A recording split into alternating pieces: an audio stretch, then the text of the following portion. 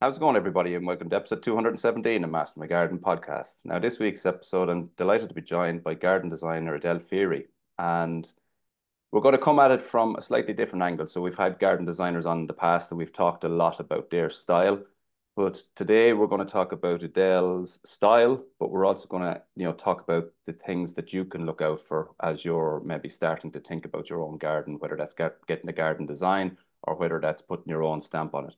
So we're sort of coming at it from a different angle. We've lots of points that we want to get to, and it's going to be very interesting for anybody who is starting a garden in the earlier stages or is maybe looking to add some features in the garden. So Adele, you're very, very welcome to Master My Garden podcast.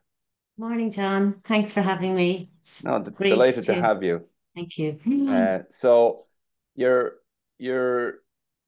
haven't started your business a couple of years now. So maybe just tell us a little bit about what has brought you from, where you are to becoming a garden designer. Um, Yeah, I suppose I'm no spring chicken coming into this. I grew up in a farm, John, from County Offaly, and it was kind of like a tillage farm and vegetable farm. So I was always kind of surrounded by kind of not so much gardening, but that type of lifestyle. yeah, And yeah, so and it's not something gardening. My passion for gardening grew as I've probably got a bit older.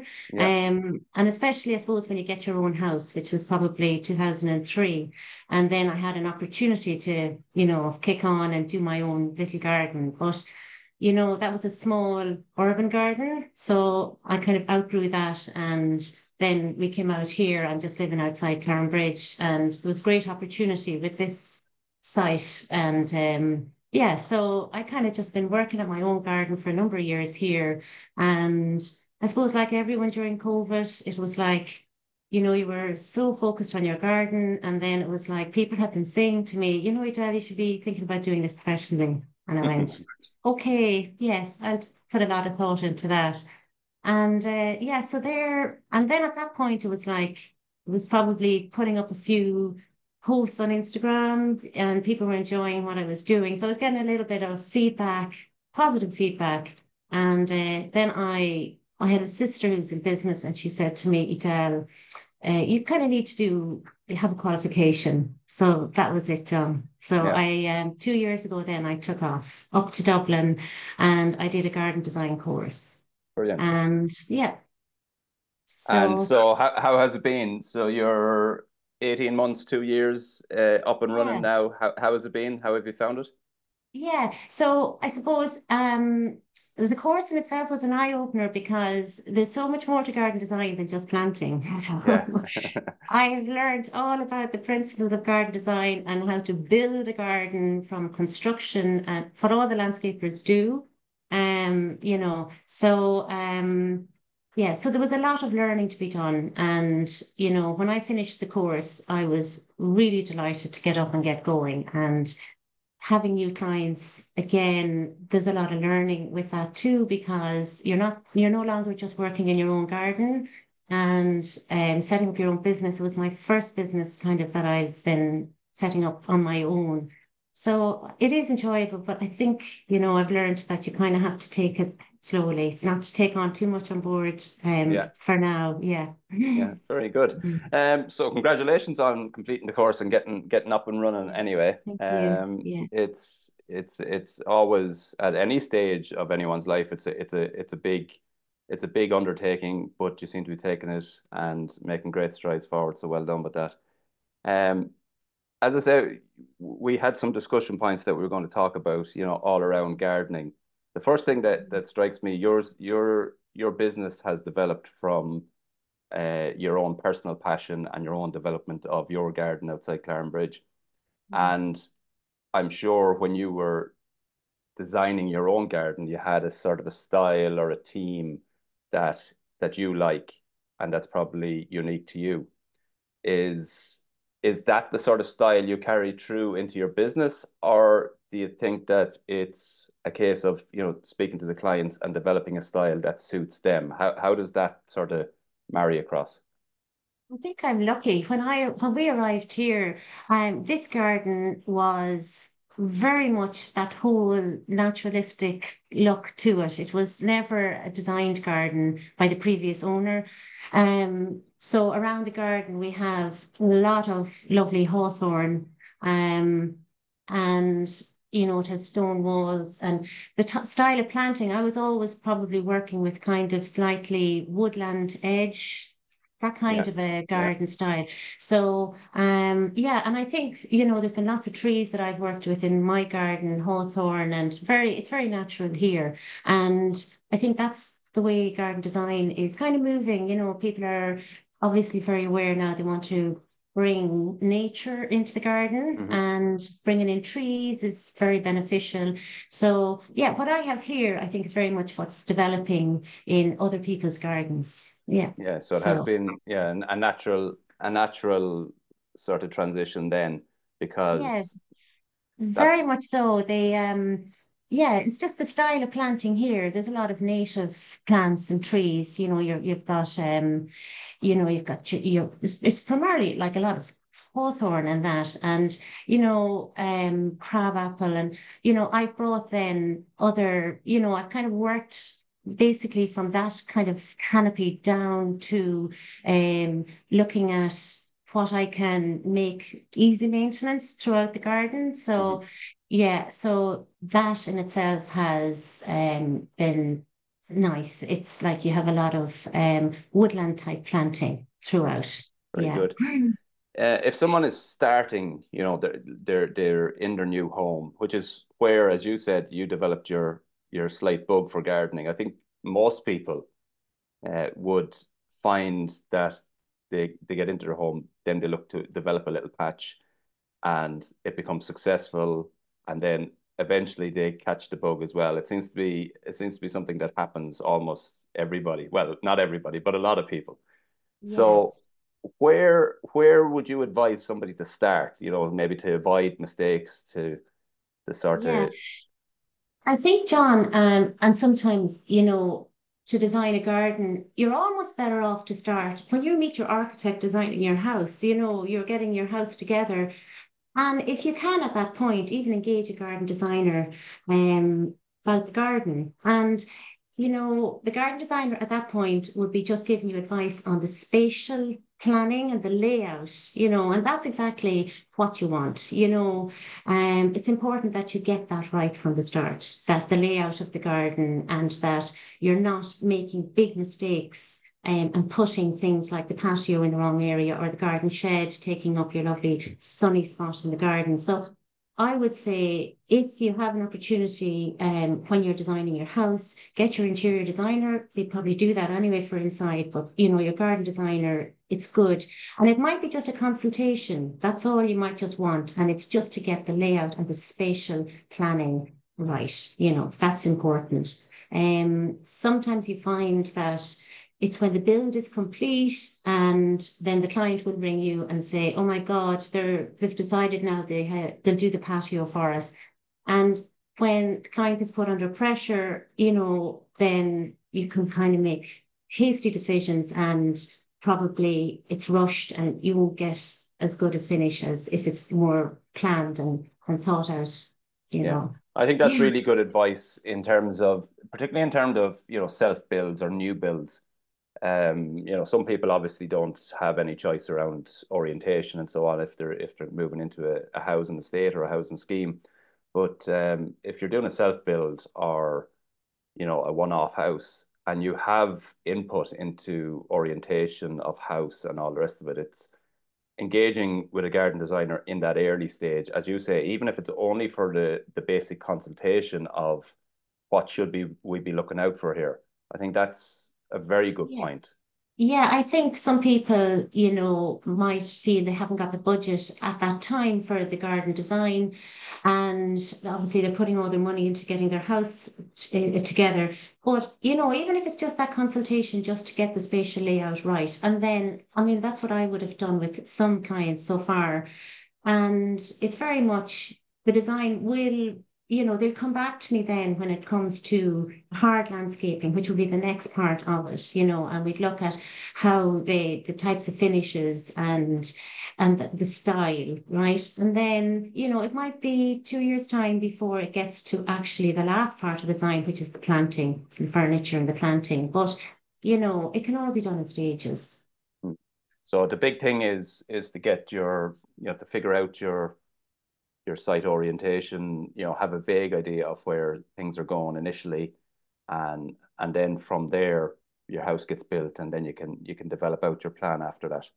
Yeah, absolutely. And to figure out the orientation, some people mightn't realize you're very much looking at the sun, and Yeah, where does the sun shine? And, if you want to have if you want to use your garden in the morning, well, then you would like an east facing area for your seating, catch the sun in the morning. And then as the sun progresses during the day, you might decide that's going to be a good sunny spot, or you might prefer a shady spot for your dining area. And then, if you just prefer to be out in your garden in the evening and you want west facing sun for your, for evening entertainment area. Yeah. yeah, So it's just to lay it out according to the orientation of the sun.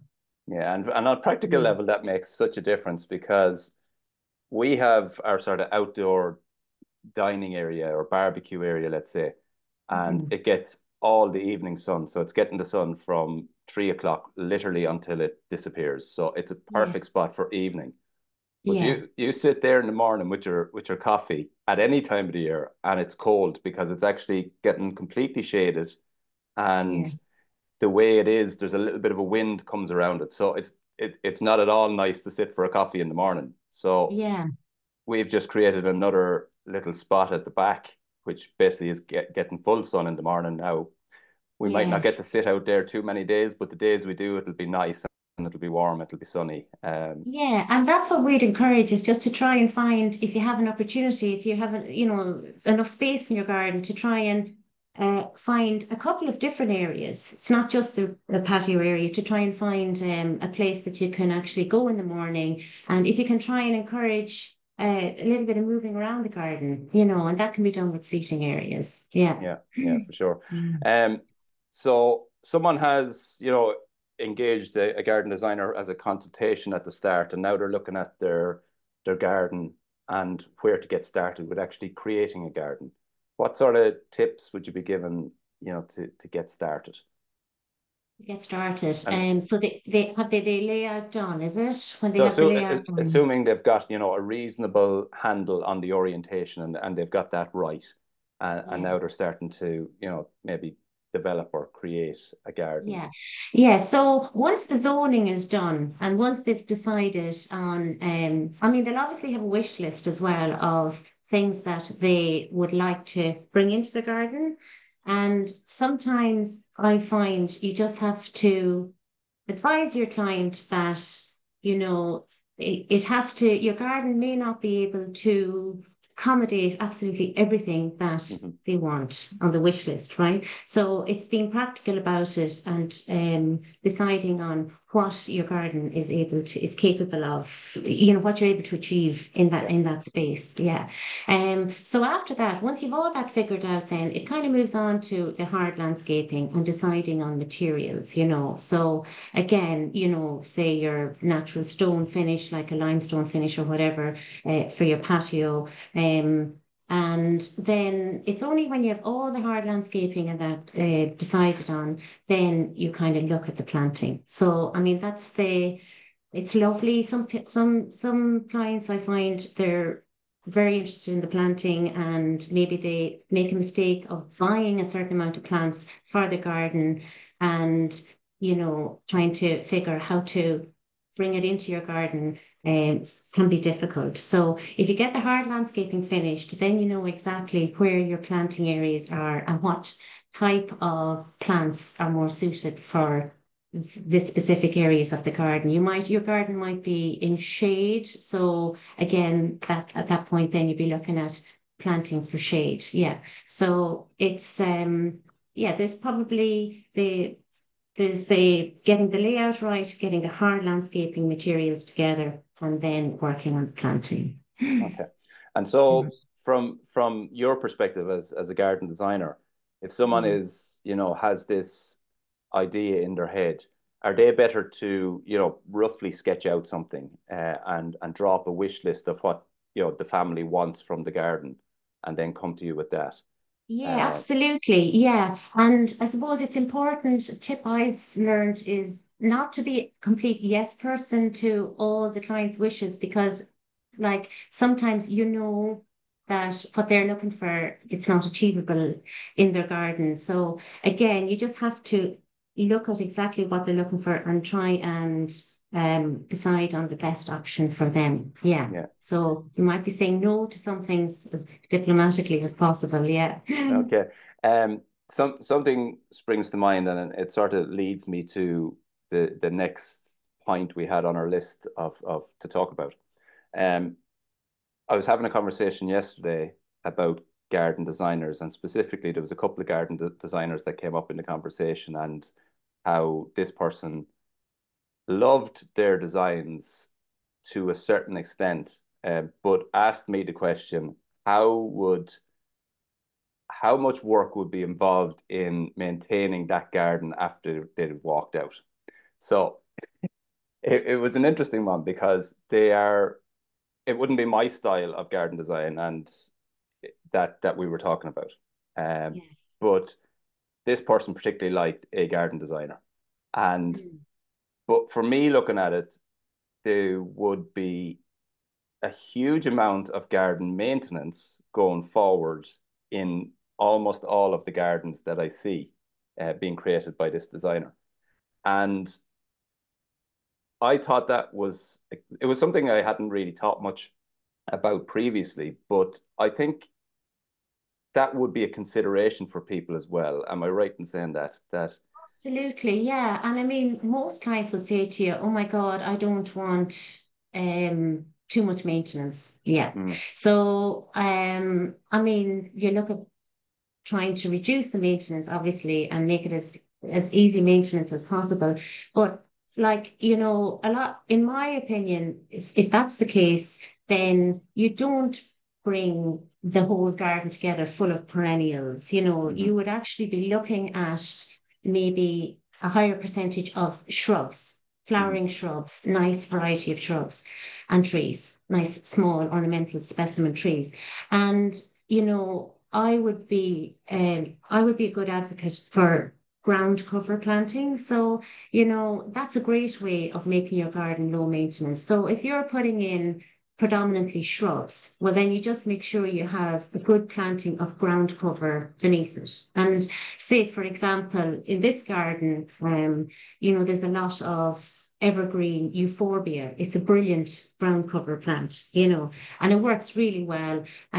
So yeah, so I would be saying we go with a planting scheme where there will be, maybe two-thirds shrubs and maybe one-third perennials, but the shrubs will always be underplanted with ground cover, and even Okay. the perennials you choose, like I would be choosing stuff that's going to clump out, it's going to over time it'll all knit together. And I suppose at the start, it's important to mulch the beds after the planting is done because it takes 2 to 3 years, John, for the whole planting scheme to knit together. And yeah, so for the first couple of years, you'll be informing your client to look when this is planted up, it'll be nicely mulched, and it will get easier as the plants mature. Yeah. Yeah.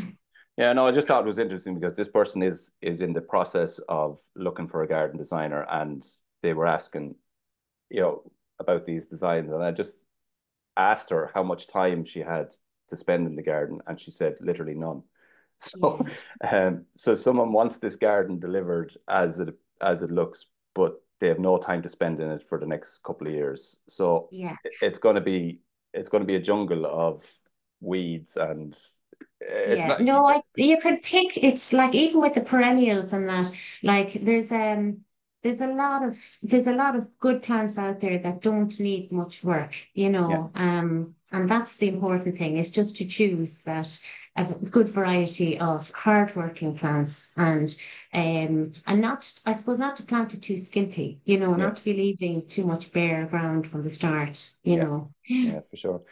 You mentioned ornamental trees there. What's your kind of go-to ornamentals at the moment? I know it's different for different Yeah. size gardens, but is there any that you're kind of using a lot at the moment that you Yeah, well, really I like? suppose, John, this time of the year, it's all about blossom and Yeah, bulbs. Spring is a fabulous time, and it's quite easy this time of the year to choose nice trees, ornamentals, and I mean, you have lovely crabapple trees. I particularly like Malus Everest. It's a beautiful tree, lovely blossom, and it has all year round interest. Well, maybe for 3 seasons anyway, because it produces beautiful crab apples. Crab apple then that sees you through the entire winter. The birds don't seem to eat them apples so much. So yeah, Malus Everest is a lovely one. I like Amelanchier. I mean, that's kind of a stalwart in the garden design industry. It's a lovely spring blossom, great autumn color. And you have other trees, like if you can choose maybe small multi-stem trees that might have a nice bark, such as like Prunus cerula, Acer grisseum, something in the winter when all the foliage is gone, you have a nice bark structure, and that in itself can be a nice interest architectural as well. yeah, Yeah. brilliant. And you mentioned ground cover planting, and you did mention evergreen euphorbia. What else are you using there as your ground cover? Um, yeah, well, the evergreen euphorbia is a great one. It depends on the soil type. There's another lovely one, Pachysandra, that kind of likes more of an acidic soil. Yeah, I mean, even geranium, there's a lot of geraniums that are kind of semi-evergreen, that I would use in planting schemes, and they look well even throughout the summer. Then, with if you have like roses and other kind of nice summer planting scheme. Yeah, there's other ones like kind of like more woodland, like sweet woodruff. Yeah, I would use Alchemilla mollis. That's a lovely Yeah, one. It's a kind of a nice lime green flower in it. There's kind of plenty to choose from, but it depends then on your soil type and if it's yeah, dry or if it's moist, yeah, those. for sure. Mhm. We spoke about planting for year-round interest, and I think this is especially in a garden that maybe somebody has done themselves. They go into their garden center or their nursery at a particular time of the year and they buy everything that looks nice on that day and they put it into the garden. Um, so it looks well at that time of the year every year, but maybe they're not getting the sort of spread across the seasons. Yeah. So any tips for planting for year-round interest, which Yeah, and that's the problem. And it's particularly this time of the year, people will go, oh my God, I want to get the garden going. So they go out and then start choosing a load of plants that will look good from now until maybe June, July, yeah, But so to plan for year-round interest, really, that planning is best. It's almost best to start planning your garden in the autumn. And you kind of sit down and you go, look at how many seasons have I to try and to get through. So you have in the autumn, I'd be planning. So what's going to give me interest in the winter time, mhm, and again, something like a nice ornamental tree with good bark structure. Also, what's going to keep the garden going in the winter? Do I have enough structural plants, evergreen planting? So that would be that season that you have to think about. And people do seem to forget about the winter interest. And then into the spring, you'd be looking at, your blossom and your bulbs. The bulbs can carry you through in the garden, John, for, almost from January right through until June, yeah, yeah, if it's well thought out.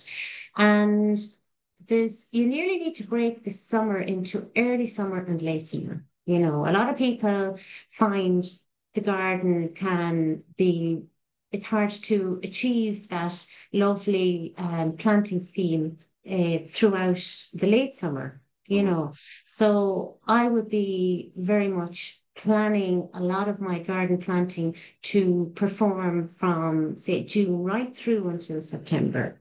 And that would be late flowering perennials. And then for the autumn, then you have to think about what's going to interest me then.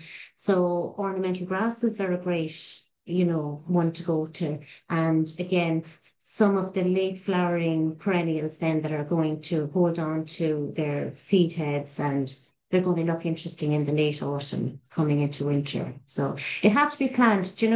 You're better off nearly to sit down in the autumn and decide there's 12 months in the year here. We have 3 to 4 seasons, and this every month choose 4 or 5 plants or shrubs or trees that are going to give me interest. And you work the whole way from the autumn right around through every month of the year, and you make sure you're covered. That's how you kind of get the year interest Yeah. Yeah, going. that's interesting, and it's a really good point, I think, is that while okay, obviously there's four seasons, but in terms of flower and flower interest, you could probably stretch that out to maybe six, because you Yeah, have your winter, early spring, late spring, early summer, main yeah, summer, then late summer, autumn. Yeah, so you, yeah, you have all these kind of windows, yeah. and a lot of the time you do see, you know, peaks and troughs of interest. So you're saying map those out as kind of six segments of the year. Absolutely. And a lot of people find it easy to get the garden going in the spring because there's lots of bulbs. And early in the summer, it's lovely. You've got, a whole range of plants, aquilegias, you have salvia, nepeta, roses. And then it's just come July, August, it's like, oh my gosh, it's all kind of gone over. So, Mhm. you might be if you're clever, maybe around the end of May, you can do the Chelsea chop on a certain amount of the perennials, and then that will create a later flush of flowering or a second flowering later on in the later summer. Yeah. So, as Christopher Lloyd said, if you can consider the planting from the latter part of the year, from June onwards, that's will give you a good planting scheme for the garden, the planning for Yeah, the later part of the year. Yeah. yeah, for sure. Mm. Yeah, and it's interesting when you see get certain gardens and they look brilliant at a certain time of the year, and they have been planted at a certain time of the year. But it's also, if you look at certain gardens, you'll know it was planted X amount of years ago because all the plants that are in it are the plants that are in vogue at that time. Yeah. Um, I think over the last couple of years, I think there has been more of a, how would I put this? It's very obvious from 10, 15 years ago that the planting was done from 10 or 15 years ago, and it will look that way. But I think at the moment, over the last few years, the planting styles that people have been using, the mixture of, perennials, ornamental grasses, flowering shrubs, flowering trees, it's going to be a little bit more timeless, I think. The Yeah. Absolutely. And I think, all of that type of planting creates a lovely sense of movement in the garden. And there's a lot of nice, like transparent planting like the ornamental grasses and the likes of nice calyptrums and some quite tall plants, but, they're nice. They create a nice kind of an airiness in the planting scheme. But you also have to get the structure right, make sure that you have a good percentage of, evergreen structure in all the beds. And then you can knit in this lovely naturalistic planting scheme into the beds to follow. Yeah, Yeah. for sure. You mentioned ornamental grasses a couple of times. What are your kind of go-to ornamentals at the moment?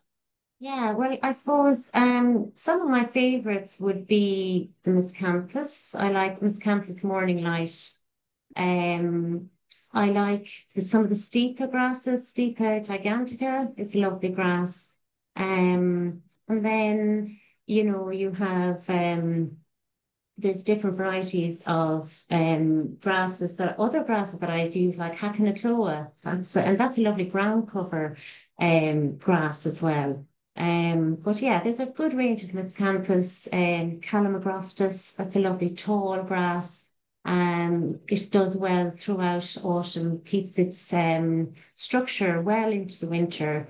And these grasses can give you a great level of interest in the garden until up to around February, John. Yeah, Yeah, so you'd be brilliant. cutting them back maybe February, and you'd be relying then on bulbs and other plants to get the spring going. Yeah, Yeah. for sure. Mm. Garden lighting, you mentioned in the points. So garden lighting done well can look brilliant. What's your kind of tips around garden lighting, or what kind of Yeah, garden I lighting? suppose to not to overdo it, John. So garden lighting, it's important. I suppose there's two different types of garden lighting that I would focus on, and that would be like the wayfinding lighting. So that would be the lighting that will be important for lighting up, say, your pathways, your patio areas, maybe either side of your driveway, either side of your front door. So they're the lighting that will help you to move around the garden when Yeah, you need your lights on. And then the other type of lighting is feature lighting. So, if you had a lovely specimen tree and you want to see that even from your inside your house at night.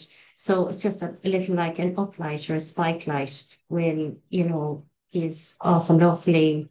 It's nice to uplight something like that and to see to see the structure of the tree. yeah, So lighting is important, and some people are in their house, and if you have this black abyss, if you're looking out, if you can't see out the window, and it avoids all that. If you put on lighting in your garden, and then you just light up something like a sculpture or an ornamental tree, it's just it kind of keeps the interest going, in your garden, even yeah. especially in a long winter's evening when it gets dark very early.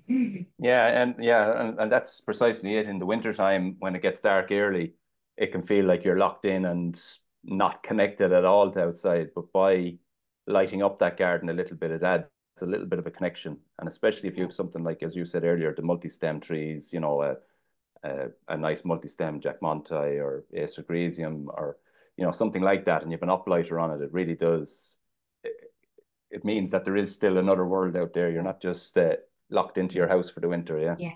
And just that, so if you have your wayfinding lighting and then if you have your feature lighting, you might want to use them at different times. So that's important in the whole design, that they would be put on different circuits, and that your lighting would be, to be able to turn on and off your lighting, that you can do that from inside the house, Yeah. and that you'd have, if you only want to use a feature light when you're sitting in at night, then, you have a separate switch set up for that. And yeah, just to be, I suppose, economical about it. Yeah. Yeah, sure. Mhm. Um, Talked about trees as well, and you mentioned that woodland is you're quite strong on the woodland team.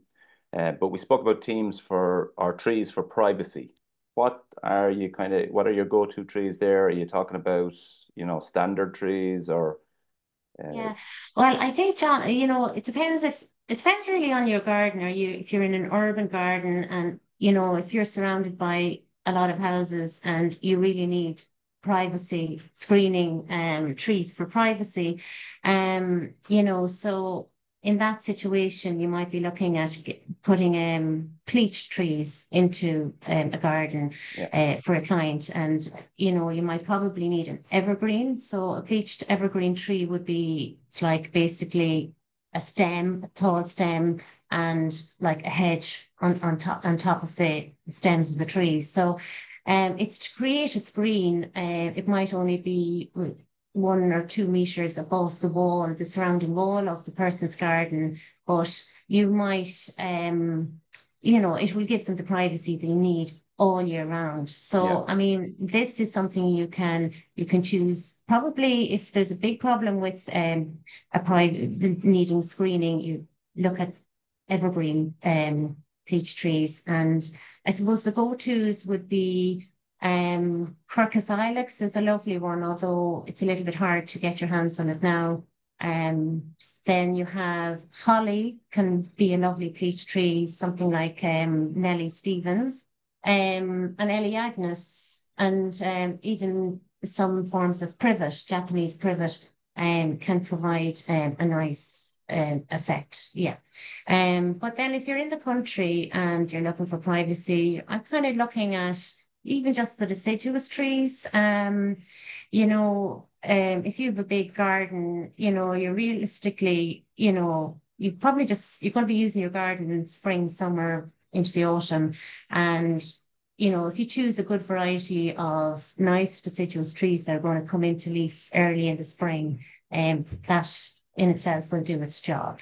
Yeah, Yeah. for sure. Mm. You mentioned planting out tips. So what's your, when we spoke about it again a little bit already, but what's your tips for say planting out? How many per meter are you saying that you should be planting to get your good cover? Or what's your kind of rules of thumb around things like that?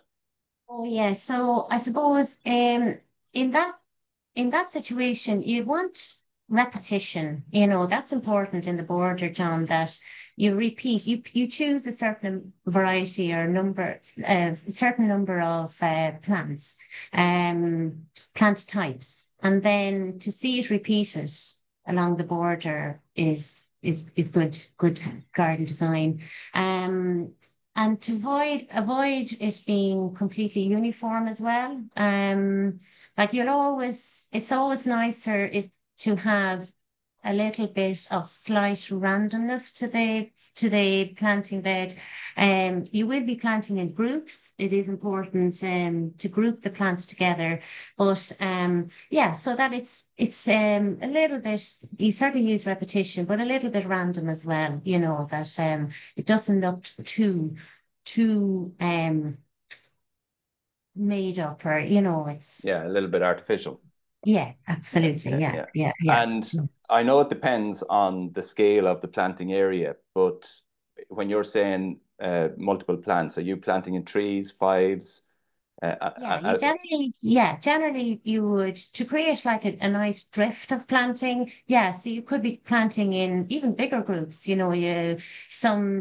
could have 7, 9, 11 plants. Yeah, it depends Mhm. on the size of the planting bed. Yeah, and you might select maybe 4 or 5 different types of plants. And yeah, you would generally go maybe 3, 5, 7 and repeat them down along the border. Yeah. Yeah. Your thoughts on bamboos. So I know you mentioned that you had listened to the podcast with Peter Stam on bamboos. But just your thoughts on bamboos generally as a garden designer. Do you use them? Do you like them? Or what's your thoughts Yeah, generally you on know, them? and I bumped into Peter after that in Carol Hurley Nursery, and yeah, I just felt after listening to your conversation on bamboos, I always like bamboo. Clients are a little bit apprehensive, worrying about them taking over the garden, but no, I like bamboo, and I think bamboo looks really well if it's planted, in even in amongst ornamental grasses in a design. I think I love bamboo. It adds a little bit of movement in the garden, sound, which is very important as well. Mhm. Yeah, and not to be afraid of bamboo. I mean, there are some that are runaway varieties that you would never ever consider. But if you choose kind of clump forming varieties, they are they're they're really nice, very worthwhile. Yeah. Yeah. Mhm. Just to go back to the woodland planting now.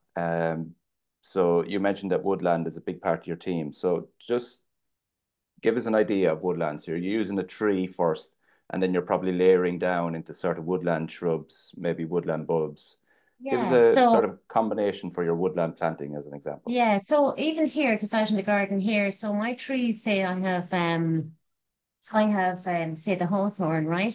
And what I've done is beneath that I have a lovely, lovely structure of there's ferns, there's brunneras, there's some lovely hydrangea.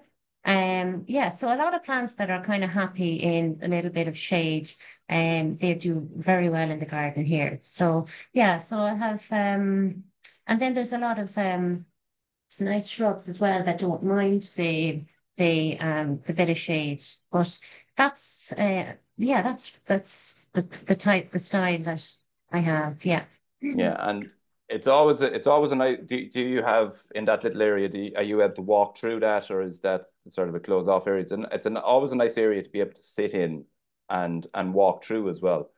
Yeah, So so in the garden here, I'd have kind of created a lot of informal little paths, and the paths might be just little gravel paths going through, and yeah, just to have a little seating point along the way, and it might even be just like an old, like a log or yeah, something like that. yeah, Yeah, that actually works. yeah, very good. As we Mm. start to round off, maybe just tell people where they can find you, or if there's any other sort of main tips that you would give someone who's looking to get started with their garden. Obviously, you've mentioned, engage a garden designer early, just even for the basic information, or then if they're at the point where they have all their orientation figured out, to do a proper plan. So maybe just give your sort of tips around that.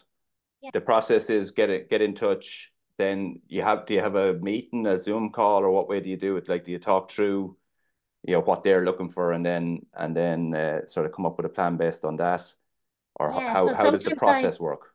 yeah, so basically, yeah, you either have a conversation over the phone, but sometimes I call out and just to meet the client and have Yeah. a look at their garden and take it from there. So, yeah, so you decide then what they want. They mightn't want a full garden design, or they may. And yeah, so from there, then you kind of break it up into maybe creating a concept drawing for them, and that will give them an idea of how the garden should be laid out.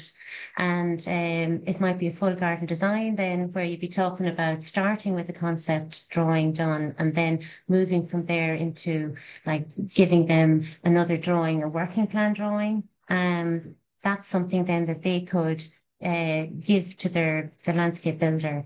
And then to complete the garden, then they get a full garden planting plan. So it gives them all the plants, and that can be planted up in different stages, Yeah.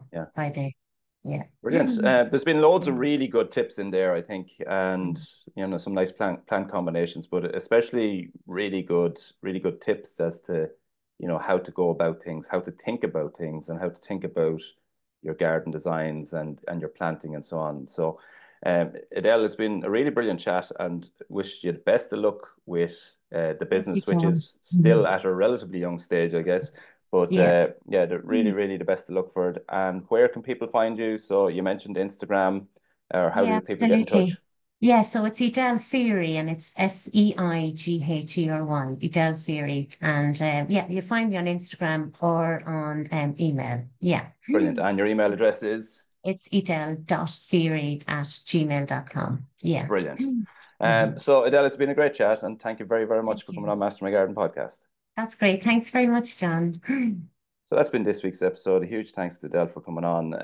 As I mentioned, some really practical tips there, some good ideas, I suppose it makes sense of thinking about the garden as a 12-month garden, and as Adele said, drawing out those sort of maybe 6 seasons, and then filling plants into that, and then obviously making sure that they suit your garden, right plant, right place, and that sort of thing.